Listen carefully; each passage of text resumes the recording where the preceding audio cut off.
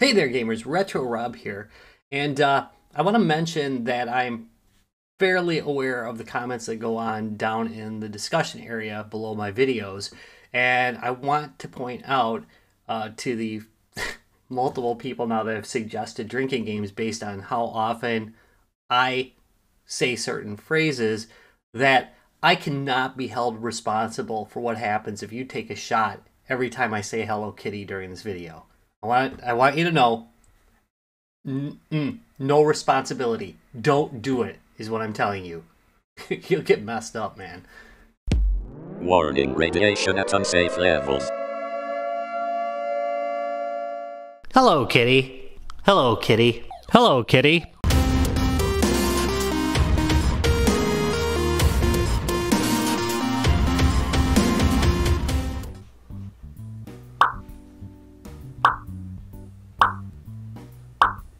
Four mini arcades, all of them have been sent to me by the folks over at SuperImpulse, and I will of course be covering all four of them, but not right now. No. I'm going to do them one at a time so they each get the treatment they deserve. So let's start with Hello There Kitty. It's Hello Kitty Pacman Edition, which is not based on a real arcade machine, which makes this the only one, I think, which is not based on a real arcade machine. For the record, this is not my only Hello Kitty item. Don't judge me. For those who are wondering, this is what the front of the box looks like. It includes one game, 3 AAA batteries, keychain, and instructions. Warning! Do not feed this to a baby. That would be bad.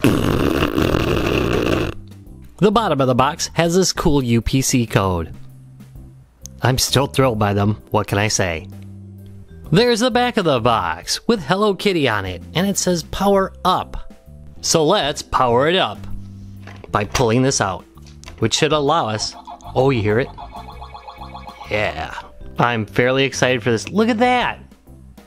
It's got a background music on and off, sound effects on and off. Huh. Is that a volume control? It has volume control. Well, that's all new stuff to this year's machines. Pretty sweet. As much as I want to mess with that, let's unbox it right away first. And did they use any tape? No, they did not, and I'm glad for that. Okay, let's pull it out of here. And we'll get back to this guy in a minute. First thing, of course, we have is the famous or infamous catalog of stuff you can get. And look at all of it. There's little G.I. Joes. Oh man, I used to love G.I. Joe. What's kind of funny is I'm old enough that I was kind of on the borderline between the really old G.I. Joes and the mid-sized G.I. Joes and then the small G.I. Joes. So I played with all of them. Fought lots of little wars. There we go. By the way, I noticed that the Hello Kitty one is not listed. You notice that? Not in there. Too new. There we go. What else do we got? We have this, the instruction manual, which usually tells you how to change the batteries. And also reminds me, nothing on the back, about the first like 8 of these I reviewed and didn't realize that it just used AAAs. It happens. Alright, I think we can take a look at the machine itself now. There's the front of the arcade machine, looking pretty dapper. Again, since I don't have any real arcade art to compare it to, I don't have to, which leaves me free. I wonder, this looks like this joystick might be thicker. Let's take a look real quick. No, it's exactly the same thickness, or at least very close. So, false alarm. Here's the right side. The vinyl, as usual, is pretty thick. It feels a little bit less thick than maybe the last or first generations. No, you know what it is? It's less glossy. They're using a satin finish, a slightly satin finish instead of gloss. Here, you can probably see it here. Wait, see that? Yeah, I don't know if you can tell, but it's a little more satiny than the finish they used to use. It's actually not a bad thing because the other ones are super glossy. All right. Here's the left side. Power up.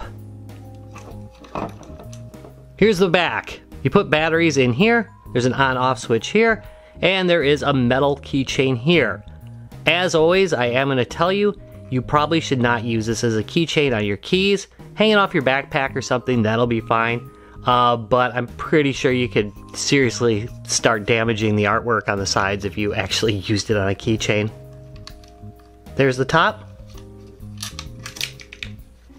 And the bottom has a speaker on it so you can hear, and that's basically the same as all of them are. Thumbs up, comment and subscribe or I will go Skynet on your butt.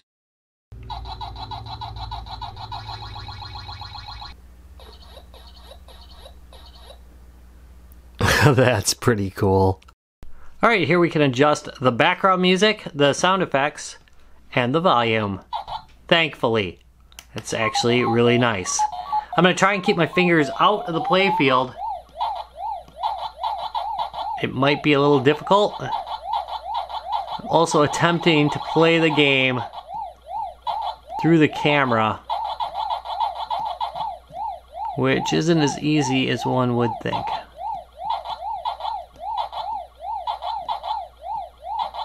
Come on, you. No. Oh, sucker.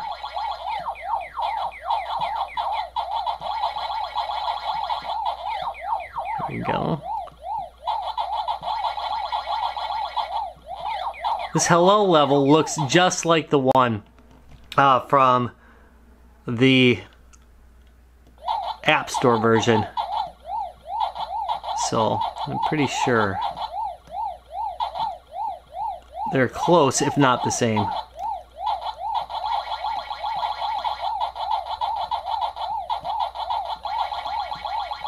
Come on, you.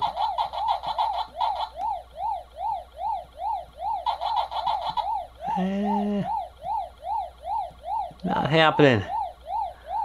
Go on the other side. This is a hard side to get down.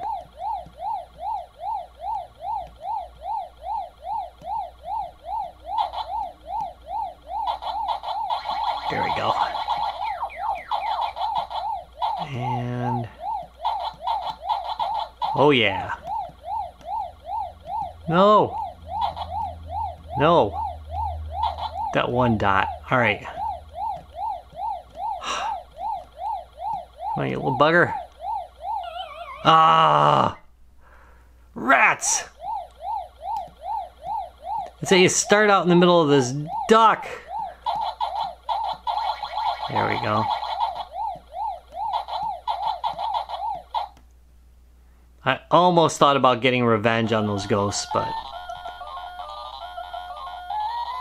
discretion is the better part of valor.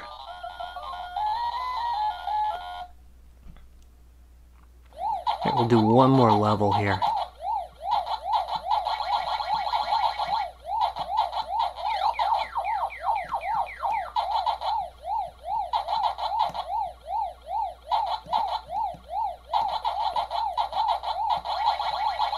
So much harder to control from the side. It is dead on.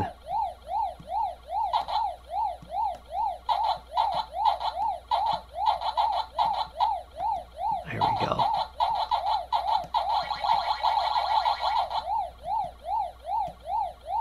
No.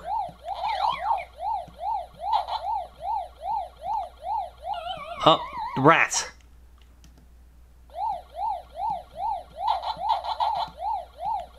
Can do this.